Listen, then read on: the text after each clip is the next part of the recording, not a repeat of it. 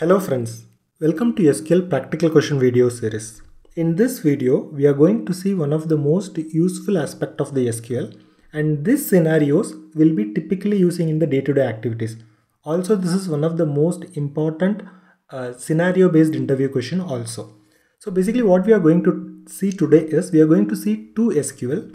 One SQL to convert a row of data into a comma separated string, and another SQL to convert a comma separated string into a row of data.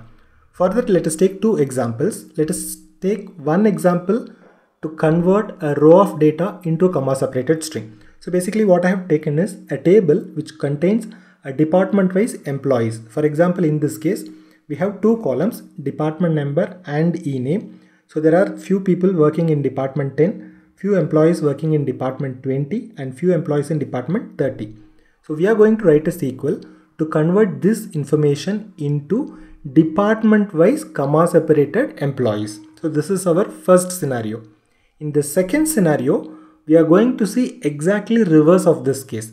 So our input is a comma-separated string, whereas we are going to write a SQL to convert this comma-separated string into a row of data. This is what we are going to see.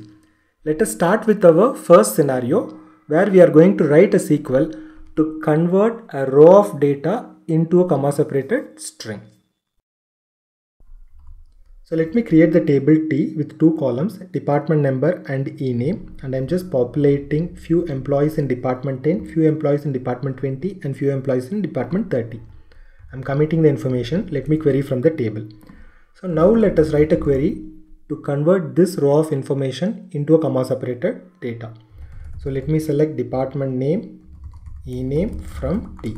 So basically what I'm going to do here is I'm going to use the list ag aggregation function.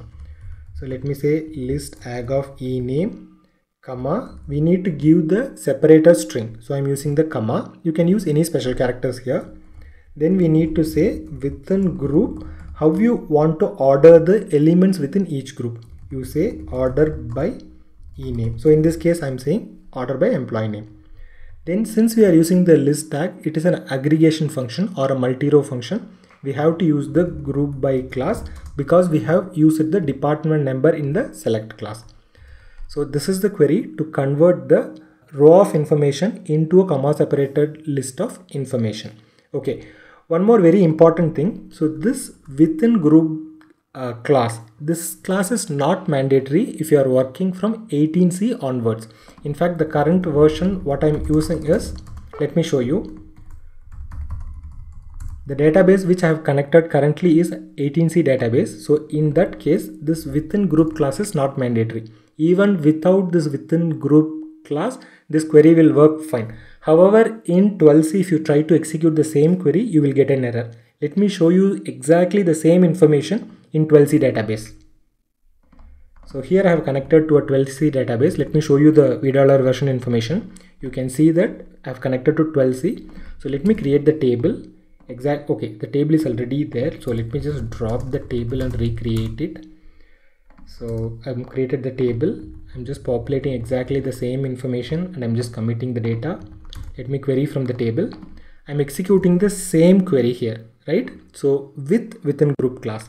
So it is executing perfectly. However, if you comment this portion, that is, I have commented within group class. If you have commented or removed this portion, you will get error saying missing within keyword. So in 12C, this class is mandatory.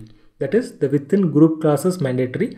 However, in 18C onwards, this is not mandatory. Fine.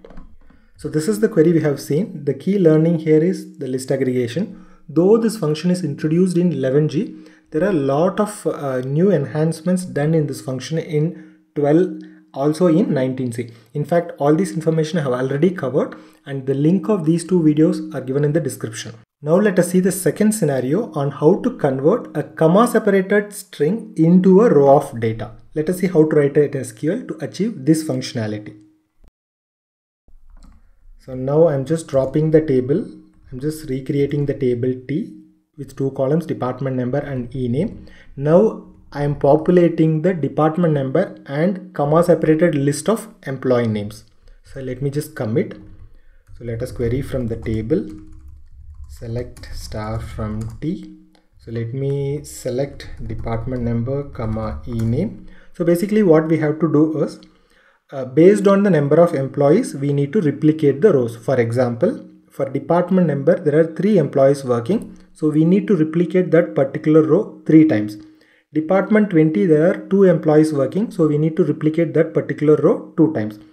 So for that, what we can do, we can use the regular expression count function to know how many employees are working. So let me put ename. I'm going to count the number of comma in that.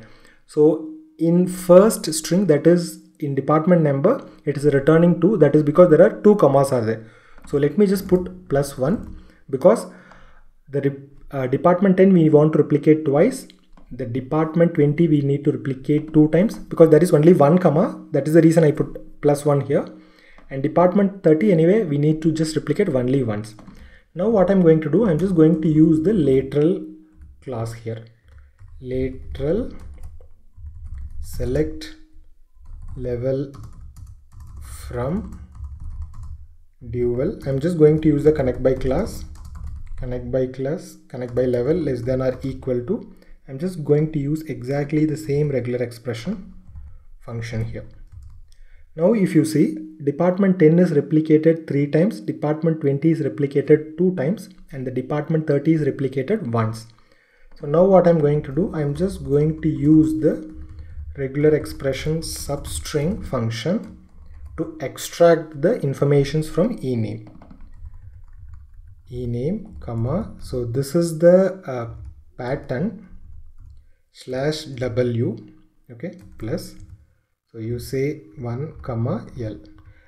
So this /w will help us to extract the alphanumeric character. So wherever based on the non-alphanumeric pattern exists, so it will help us to return.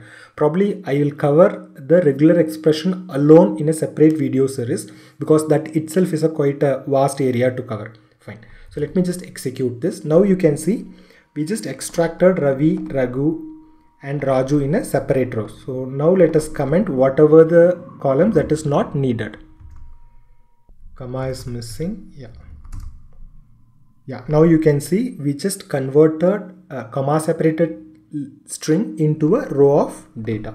So here is the query. So the key learning here is how to replicate using the lateral join. In fact, without using lateral join also it is possible. However, it is a bit complicated. So that is the reason I am using lateral join. If you want to know how to use without lateral join, I would suggest you to watch this video because in this video, I have explained about what is a lateral inline view and how to implement this without lateral also and what is the difference it brings in. Okay. If you want any questions to be answered, you can post it in the comment section or you can drop to this mail ID. But before that, you can check whether a similar question has already been posted as part of subscriber question series or as part of the interview question series. If you're not able to find your question here, please write back to me. I'll be happy to record and post as a new video. If you have learned something new, please like this video, subscribe and stay tuned for new future video, interview question, SQL practical question, concept videos, and thanks a lot for watching this video. Please click the bell icon if you want to receive the instant notification whenever new videos are uploaded into this channel. Thank you.